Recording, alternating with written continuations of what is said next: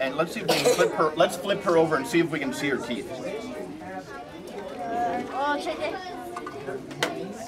Oh, look at that. Oops, she didn't like that too much. Let's do that again. There are her teeth. Oh my. The BUZ Room is a phenomenal opportunity for our kids to do hands-on, minds-on learning. It's an inquiry-based room, so when kids come in, they get an opportunity to touch things, to kinesthetically observe, to put in their scientific journals what they have for evidence, everything that they are participating in.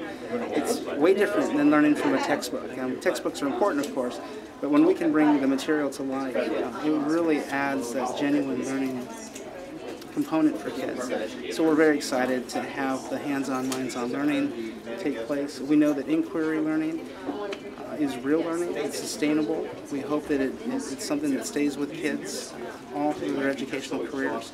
And we want our kids to really question the learning that takes place.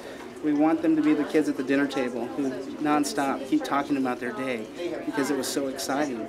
And we really want to attract the kids that are the kids that have the questions that say, Dad, why is this happening? Mom, why is this happening? Why is this happening? We want those kids to be a part of our program because we know that that's how learning takes place. It's real authentic learning. So we've got 12 different species of animals in here, and they're all animals that we have used at the Bell Museum, and we know that they work. Okay, so what does that mean? I really favor cockroaches because they're incredibly diverse species of group of species. They are very durable animals.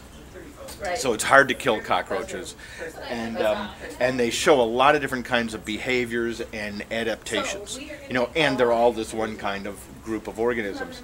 So that's pretty neat to have that amount of diversity. So for comparing and it hisses. Where's the little one? This one hisses. Oh, that's so little. Oh, cute. When you squeeze it on the sides, it makes a hiss sound. That's when it hisses.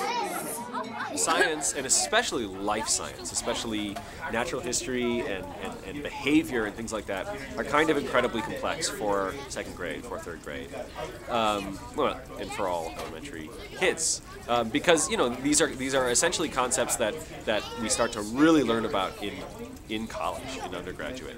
So we have to make it really simple and understandable, but we don't want to neuter the science. And so there's a really fine line there to try to get it both understandable and interesting. Most understandable, interesting, and really useful.